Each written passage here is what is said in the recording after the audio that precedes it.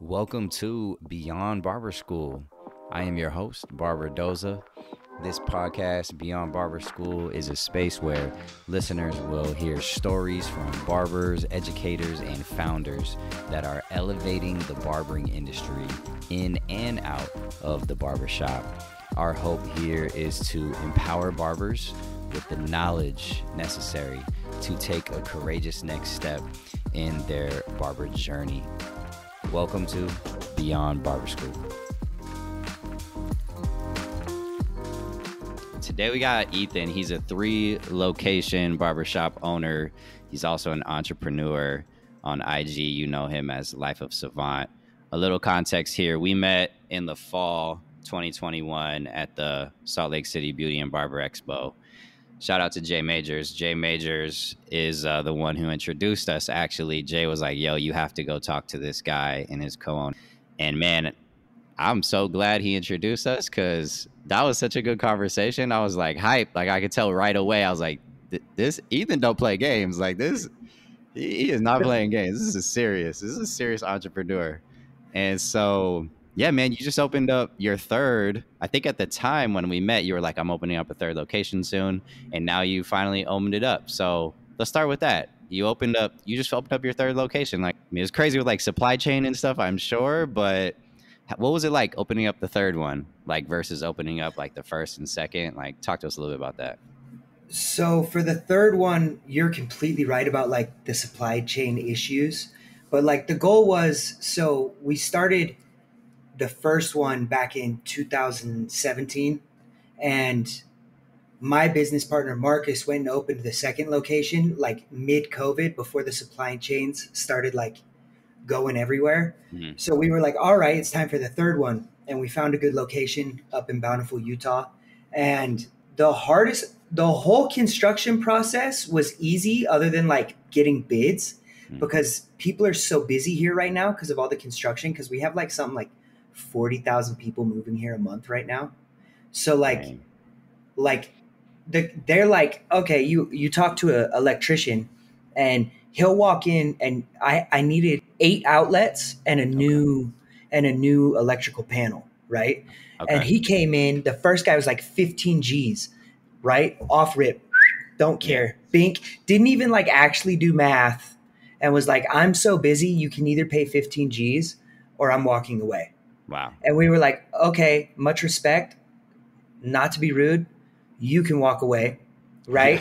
And right. So like with contractors, it was a little bit crazy, but then it came to like, we basically get most of our stuff custom manufactured, direct from a manufacturer, because it cuts out costs, like barber chairs, stations, anything we really want. Right. So we ordered these stations back in July when we signed the lease in 2021. Okay. They didn't get here until January 3rd. And they got to the port in LA on November 2nd and just sat on the boat. Yeah, just sitting there. Like, and I'm calling because I'm like, did they get seized?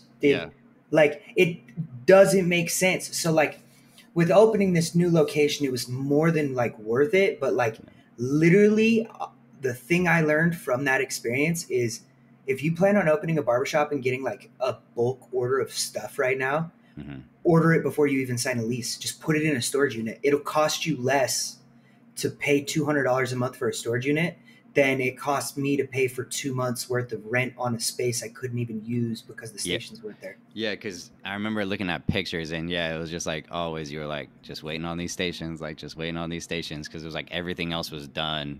And you were legit, you couldn't have barbers in there yet. Like, that's crazy. Yeah. Like, well, it got to the point where we were like, are we going to go buy mirrors and just waste $1,000 just to open? Wow. Like, the stations came out fire, but oh yeah, it looked great. It was a little stressful. But now what's good is we've been getting into the community, doing a lot of marketing, and like on average, not even a month yet, and we're averaging 6 new clients a day. Oh wow. On top of like people coming back, and a lot of that I would attribute to like social media marketing, like in all reality. But then there's other ways we market too that help like diverse clientele. Yeah. Well, let's talk about the name, right? So Savant, I remember I remember you guys were repping the shirt that you guys had made at the expo, and I just thought the name was dope. So can you tell us even about how you guys came up with the name Savant, just the brand? Yeah, what does Savant mean, and why'd you pick it? So when I was younger, my dad explained the word savant to me, right? And the definition of the word savant is a learned scholar or distinguished scientist. And our brand is about we don't hire anybody unless they want to be the best or they are the best. So you better be a learned scholar or distinguished scientist to be around us. And on top of that, we want our clientele to feel like they're savants too.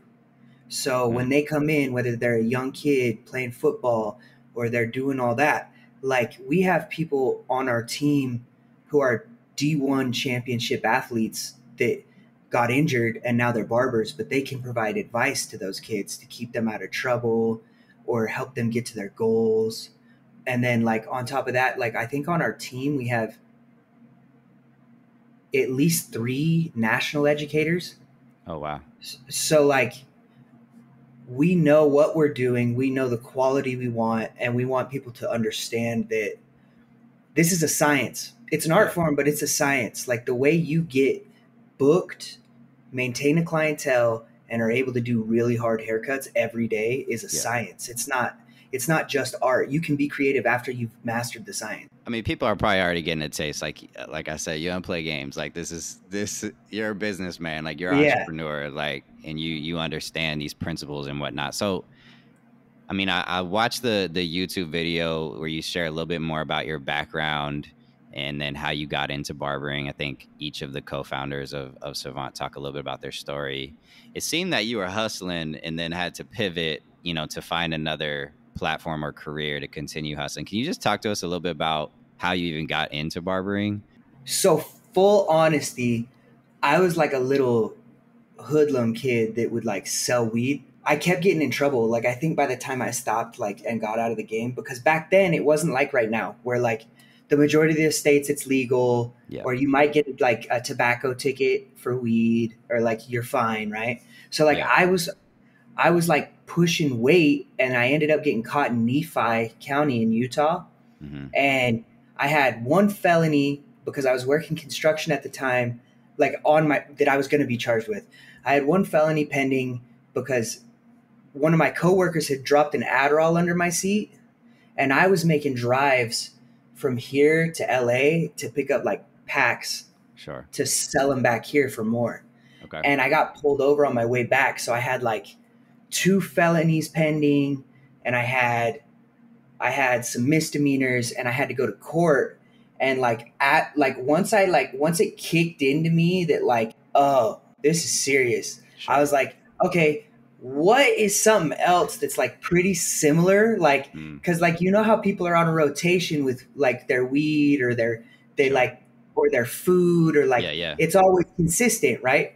Yep. So I was like, okay, well, I think barbershops are dope. And I had gotten my haircut for the first time at a barbershop in Rancho Cucamonga by 2% Barbershop.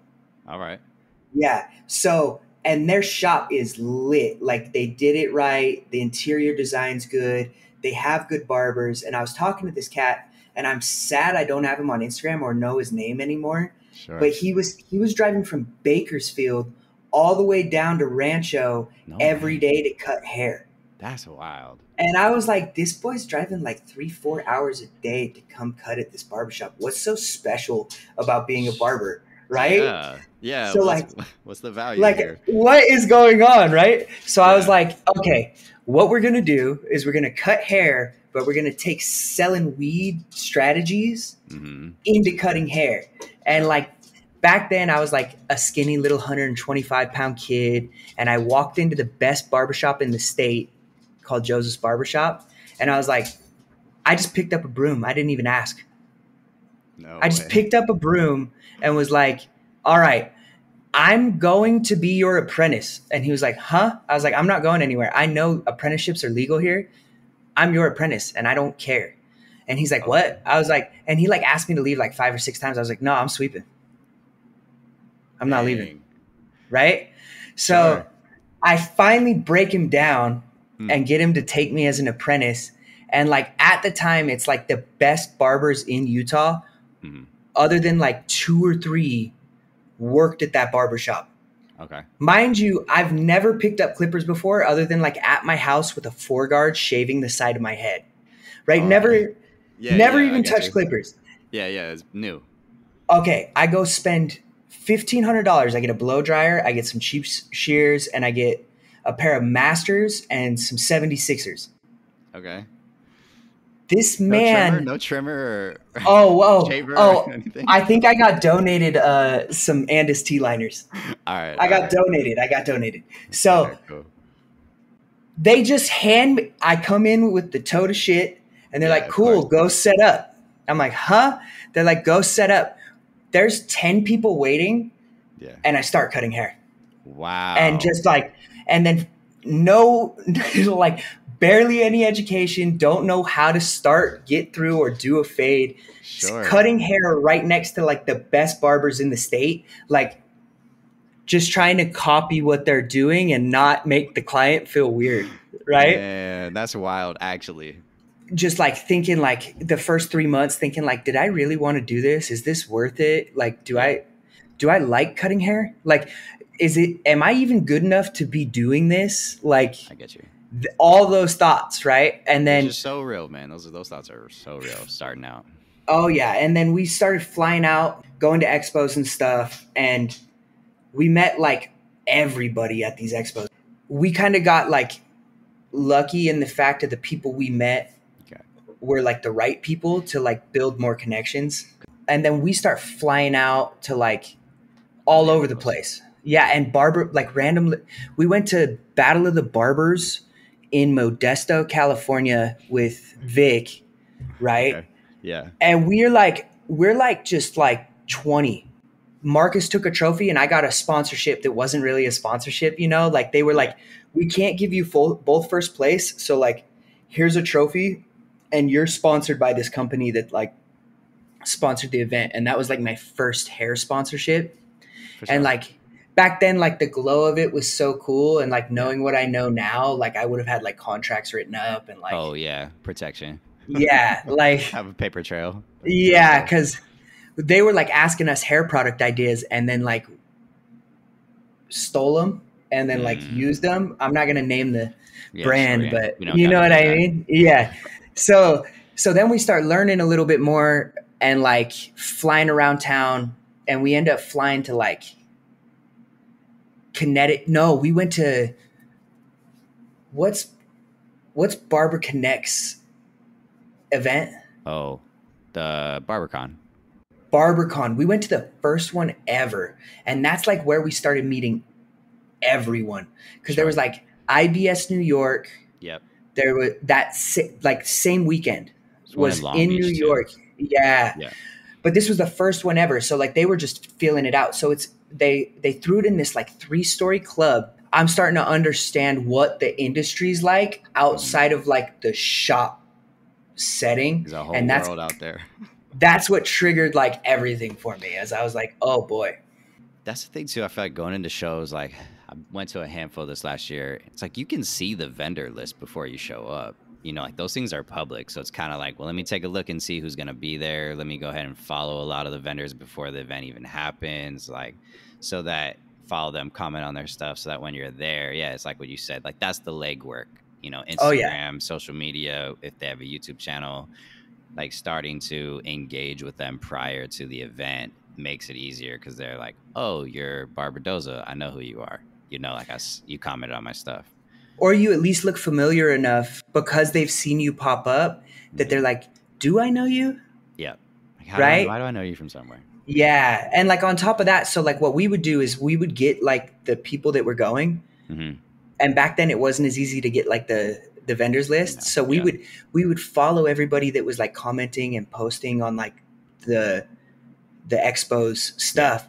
And then we would find one of the small barber brands and offer to showcase at their booth, because one, it's good marketing for them because you're doing haircuts that draw attention to their stuff they're trying to sell. But two, it makes you look really good. Like really good. Because when someone who's like has a big name walks up to you and you don't fangirl them and they're talking to you, they always invite you to their booth at the time they're doing it. And when you're able to say, cool, well, come to my booth, it like levels that playing field of they're like, oh, you do this too. I get it. So, okay, because yeah, this is part of like, I mean, you hit the scene, you're showing up to the events, you're paying for the flights, like I mean, it's an investment that you're doing of time, money, obviously. How much of your success, like, would you attribute to that legwork and networking that you did and showing up to the expos and trade shows and just meeting people? Like, what's the value of that for you? I feel like the value of it for me is probably different than a lot of people's, because once I went to like my first one or two expos, I kind of like that shiny, glittery curtain. When you walk in, you're like, this is so cool, was gone. Yeah. So I started paying attention to like, okay, where's the owner of Squire? Or where's the owner of Hanzo? Or or at least who's the head dog here for them? Yeah. And then I would go build connections with them.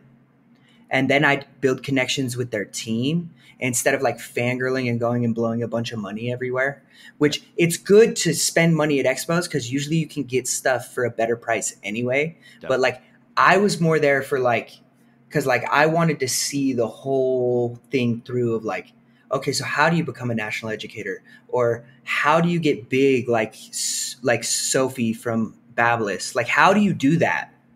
I went in with a different mentality than that. And like that investment is huge because the lessons I learned and the people I got to talk to, even though my following on Instagram right now, because I was never as focused on it as I am right now for like my brand in general, was never up to par. But like the lessons I learned on like how the business works, if you should open shops, ways different shops run, ways different brands run, how to understand with POS systems, right? Like I got told by somebody to like, just remember how much you're actually paying in fees a year. So when you ask them a question, you don't get blown off.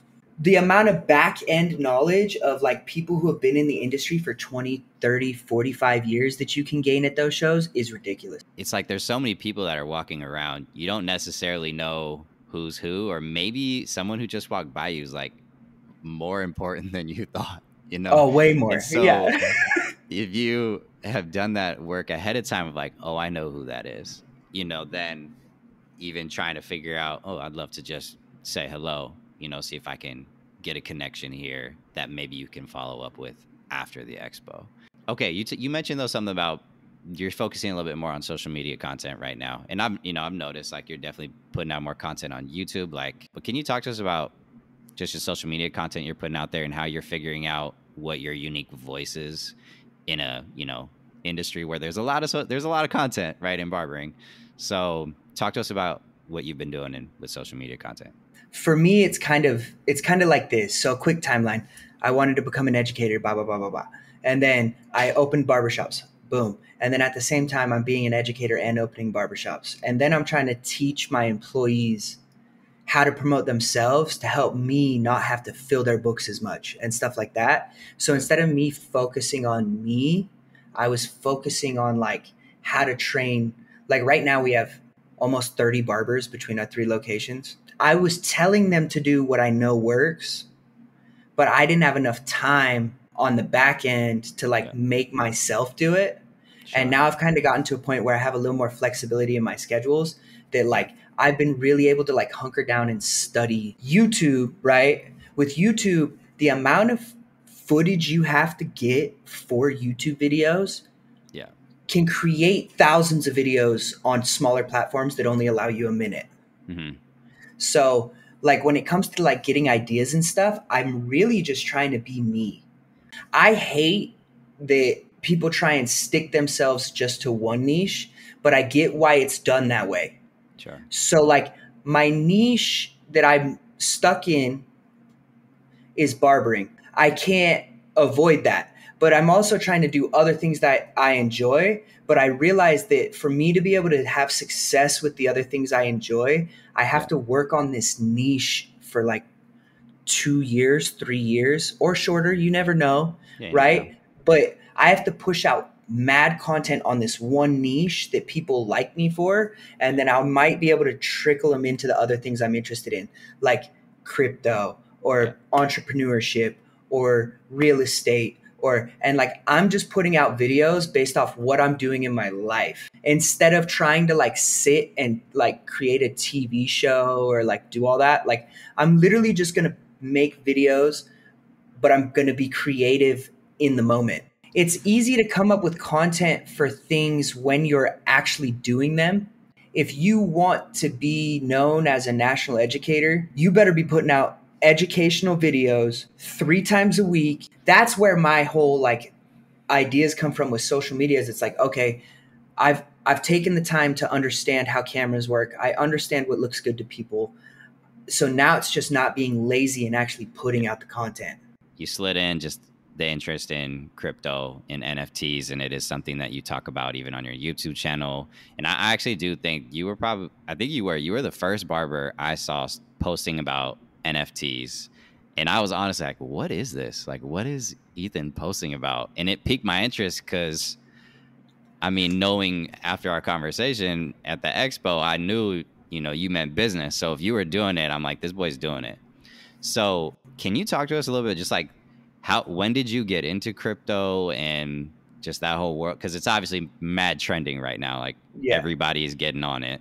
So can you share a little bit more about that, how you got into it? And I mean, also, do you see what is the future of even crypto and barbering, if at all? So there's definitely a future in crypto and barbering, but the way I got into crypto, so like I knew about crypto, but I was just like, oh, I'm just sending someone like some coins and they're redeeming them for money, right? And then I just kept seeing it pop up. I think I really started taking it serious back in 2018. Do you remember when your parents were like, debit cards are trash, cash is king. This thing's stupid, right? So I'm literally hearing history repeat itself in another thing. Back in 2019, I started day trading Forex, but I liked crypto because I understood it. Mm-hmm. So I Forex traded crypto and started like doing research on specific blockchains. Like that's how I ended up getting into like crypto. And then I ended up like getting miners because you're printing money. And then now I've developed my own NFT with my friend Nye. He's the co-founder with me on like an NFT project. For sure. But it's on a blockchain that doesn't have an NFT platform like OpenSea yet. So we're like in the pre-release stage of getting in that. And what's cool with like NFTs in general, which an NFT is a non-fungible token. So like what a lot of people aren't understanding is a non-fungible token basically just makes it so it's on a blockchain. If you were to buy an iPhone and sell it to someone else and it was through blockchain, you would be able to go in and determine when, where, and why that iPhone was bought. And then say you hold your iPhone for 10 years and they're like, we're going to do a release package for anybody who owns this specific iPhone. So what you get with that is Apple's going to pay for your stay at a hotel with your family for 7 days, and we're going to show you all the things we've been working on. With barbering and crypto, I think what's going to end up happening is there's 5 things that can end up, that I know, will end up happening, because I'm definitely going to do 1 or 2 of them. Right. And it's, so like, you know how like people sell like master classes? Okay, so check this out. You can make that an NFT and you can do a limited run of sales for this master class. And then what that allows you to do is everybody does these subscriptions on the internet for their classes, or they do purchase this for their classes, right? But by creating a smaller amount and making an NFT contract go to it, they have proof of when they bought it. They have proof of all this, right? So what you're going to be able to do is when I decide in 3 years to host a business event where I get the biggest people in the industry to basically come out and teach a business class, not even a barbering class, a business class on how you can blow up. The people that bought my NFT of my classes in the past are all going to be able to get free tickets. And then I can make the ticket price of it to fill the other seats ridiculous, Yeah, right? And then that literally boosts the price of that NFT too. sure. So like that's like two things. Or you can do like subscriptions for haircuts at your barbershop. Or you could come out with your whole own cryptocurrency that rewards people for coming in to get serviced. You didn't necessarily do something, but you have this just strong determination of like, whether it's like, hey, I'm grabbing the broom, I'm here, I ain't going Yeah. anywhere. Like, do you Yeah. feel like that mentality really does kind of follow you in whatever venture you're focusing on, where it's just this, I'm determined to not only figure this out, but to be great at it? Like, where does that even come from? Like in your, because not everybody talks like you talk, or has Yeah. the confidence to not say, I think this is gonna happen, but you're saying, no, when it happens, not if, Yeah. but when this happens. Like, you speak with a conviction of like, no, like this, I'm not BSing here. Like, this is real. Like, where does that come from? So no matter what you believe in, whether it's religion or science or energy or the solar systems or whatever, right? What's proven to me, at least, if you want something and you put the energy out there strong enough and you like have the determination to force it to happen, it's going to happen. But I feel like a lot of people get lost in the idea of like happiness comes after something. For me, it's more of just, I refuse to be average. You only get to live one time. I want to be the best at everything I do if I'm alive. That just makes sense to me, right? Like if you want it, you can just Yeah. go take that. You can go take that. And I've been that way since I was a kid. I do a lot of research when it comes to like stuff like this. I'm able to like dissect things in my head, and like Yeah. I'm always planning 5-6 years ahead because I'm in business. Yeah. So like I think the conviction of it comes from being knowledgeable, but also just being confident enough to do it. Like I'll Yeah. do it. If you don't want to do it, I'll do it. That's fine. Recently in the fall, was it Oktoberfest when you did like a pop-up? Like, there Oh was a yeah. tent that you did, and then you also did, I think I saw Marcus posting something about a Toyota dealership partnership or something, and Yeah. then I want to say you posted something about sponsoring a cheerleading team, or somebody at Savant posted something about a competitive cheerleading team. And I have friends that were in competitive cheer. I know how big of a world that is. And if you're going to nationals, like those, they're, don't mess with those cheer teams. There's a whole Netflix show about cheer. So, I Yeah. mean, some strategic partnerships that you have. Can you talk to us about some of those things you did, whether it's Oktoberfest, this Toyota dealership partnership, cheer? Like, how do you maneuver some of these partnerships, and what's the value of them for even Savant? I won't take credit for all the ideas ever, right? Me and Marcus Sure. get up at 6 a.m. every morning and go to the gym and spitball ideas. But a lot of it is like, so what a lot of people don't understand is like Instagram and like all this stuff is good. But when you have like a brick and mortar location, it's about the community about around that brick and mortar location. So like not only on Instagram do we like only specifically target the cities that are around our locations. Like we're not trying to be worldwide right now. We're Mm-hmm. trying to capture the local community. And by doing stuff like that and like giving back and sponsoring and doing things within the local community, you build a bond with the community that makes you more than just a barber. Because like sports clips and like supercuts do haircuts. They don't go out of their way to like go specifically do something for that local community Yeah. because they don't need to. They've been around too long, Yeah. right? So like what people forget is like when you sponsor the cheer team, that's mainly girls.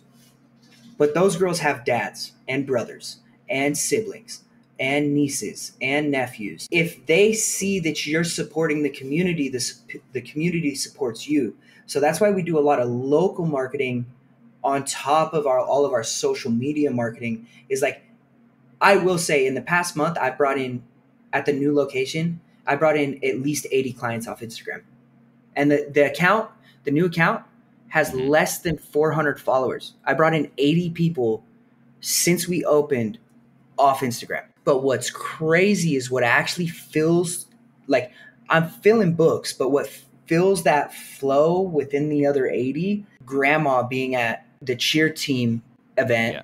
and seeing it and being like, I'm going to buy 3 gift cards. And then Smart. 3 people you don't even know come into the barbershop and that turns into 15. A lot of it's just because we know that if we can be beneficial to the community instead of just take from the community, they're going to give back to us. Or like last year or the year before, there's this thing called grand families. I don't know if that's everywhere, but here it's called grand families.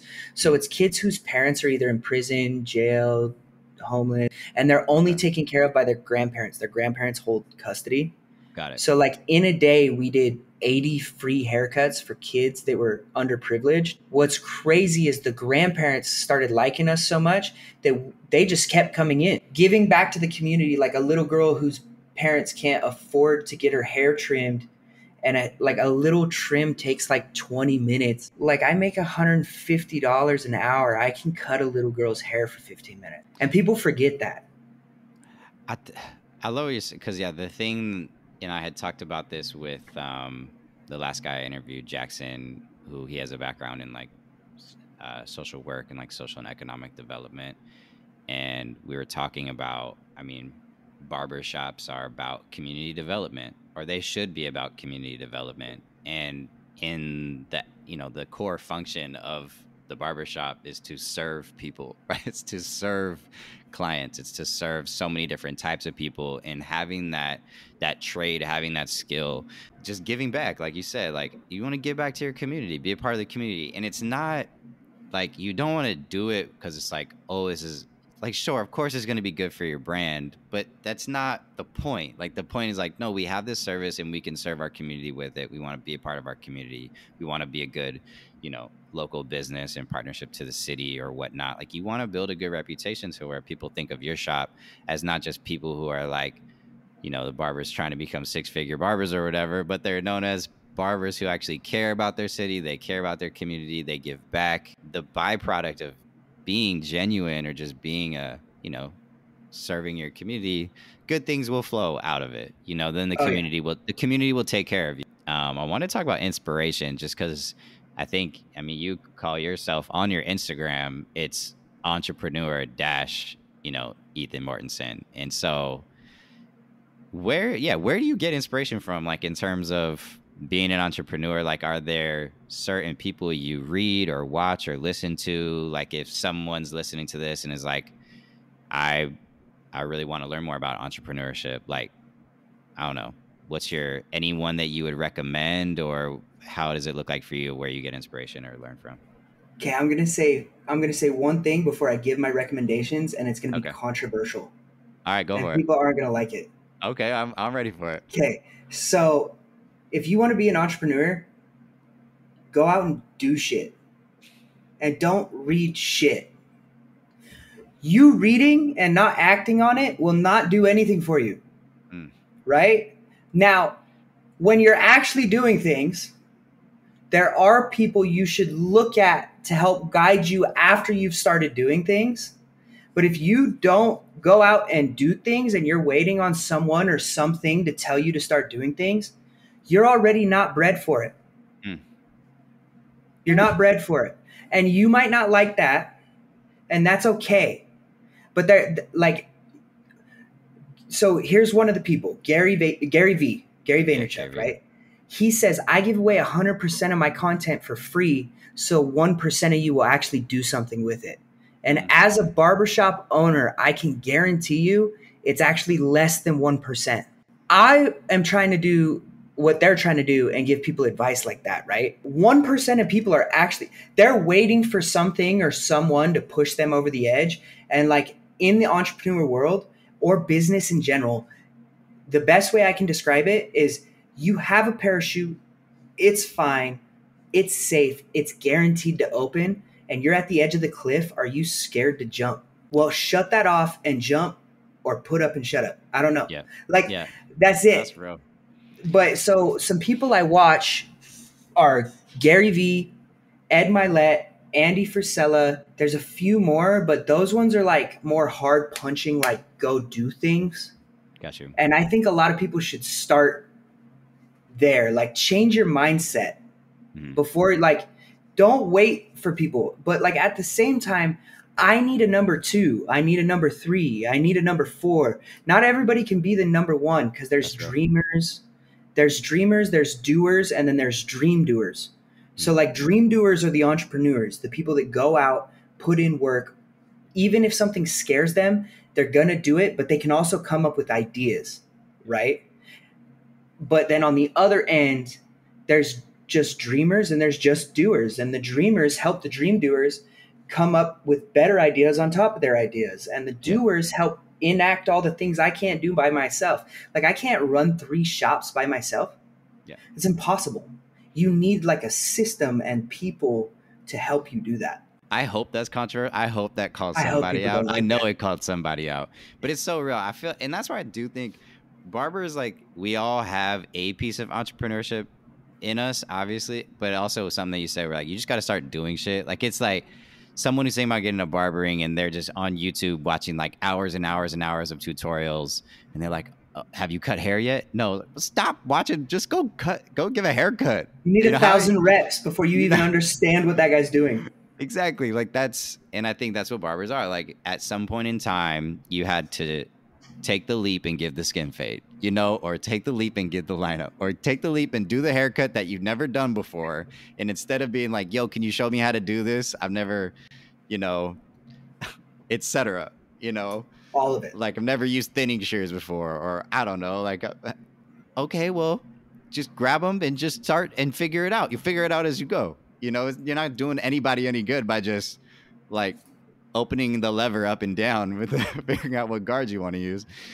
And so I feel like that's what you said is should land easily for barbers, because the origin story, I think everyone will resonate with that moment of a client sits in your chair and is like, I want this haircut. And you're kind of like, I don't know if I've ever given this before, but I mean, you fake it till you make it, you know, you just do it. Just freaking do it, man. Freaking do it. And grab the barber that knows how to do it if you mess it up. Exactly. Don't be the dude in the gym acting like he's a pro basketball player. Be the teenager becoming a pro basketball player. Man, so much good stuff. Okay, we're gonna wrap up with some final thoughts. I mean, yeah, we pushed a little longer than I thought, but that's okay. There's just such. I mean, we could talk for another hour, honestly. But let's do some final thoughts. So the name of this podcast is Beyond Barber School, empowering barbers to take a courageous next step in their journey. I mean, you've already given us a ton of wisdom, but any final thoughts to share, like with anybody who's listening? They could be barber students, they could be licensed barbers for decades, or maybe they're just starting out their career, or I don't know. Any final thoughts just to share with the community? Welcome to barbering and the business game. And you can do this. Don't be scared. Put in the work, and don't be lazy. So I got. Ethan, where can our listeners follow you? Where can they find you on social if they wanted to engage more with you? So on YouTube, it's Ethan Mortenson. On Instagram, it's Life of Savant. On Twitter, it's the NFT Hokage, because I started my own NFT and crypto project with my friend. And then other than that, DM me if you need more info. Thanks so much for being here. Appreciate your time. I know you're a busy guy. So, yeah, you already heard what he said. Go follow him on all of his channels, and make sure if whatever he's doing, you better pay attention. All right. Thanks for being here, Ethan. We appreciate it. Catch you later. Peace.